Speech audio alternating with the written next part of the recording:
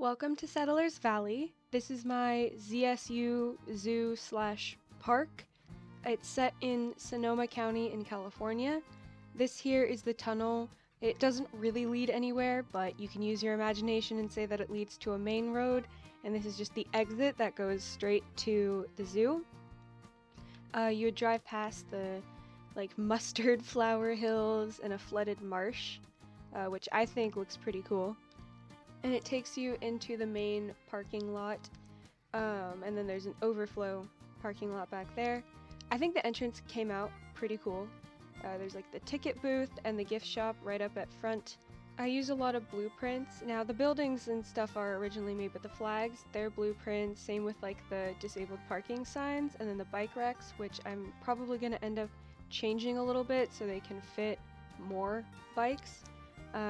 And then you just go into the small entrance of the park. I don't have a lot yet. I only have a sheep enclosure, but this is sort of just an update as of, the first couple of days of February. In here I just have only 3 Suffolk sheep. I'm hoping that I can get more. I don't know why I only started out with 3. I was like, you know what, we can be extra poor in this zoo. And then this is the historic house that was built, somewhere in like the late 19th century. You have like a little info sign that you can read, stuff about the house. That was also a blueprint. And then just a little bit of nature that's surrounding it. I'm gonna probably put, I have a fake sign like this. I'll probably put more of those to teach you about, the plants that would grow naturally in this region, like the manzanita and the oak trees and all the little wildflowers and stuff. Obviously these wildflowers would disappear very quickly in real life because, the sheep eat everything. And then this is kind of where I'm planning on having a, I don't know exactly which habitat is going to go where, but somewhere around here there's going to be peafowl, turkey, barn owls, and like an armadillo or something like that. So I'll have to draw out the map and see exactly which animal I'm going to put where. But the entrance plaza is pretty small because it's meant to take you either straight to the historical side of the park or more to the zoo / research center. And I'm probably going to have more of the botanical gardens go down the middle here, so it's like you're going to have 3 separate paths. Yes, this one does kind of dead end, but it's such a short walk, I don't think it's that big of a deal.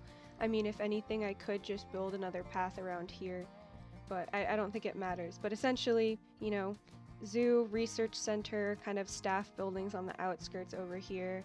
There's also going to be a little exit around this corner once I finish the path. And then, botanical gardens and such. I'm hoping to make this a really research-focused zoo once I get some more animals in there and more botanical gardens, because I just like the concept of it. So I did place some scout cabins for a zoo scout sort of thing, summer camp for kids, to where you get to learn about animals and nature and stuff. And then the other cabins that I have built are near the old historic firehouse. It's based off the one from Bodie, California, which is, I believe, near Yosemite. And then these 2 cabins are for staff, essentially, or I guess more of intern or temporary staff that are staying from either far away to do a paid internship, just for a semester or a year or something like that. But I think it's just a nice little area.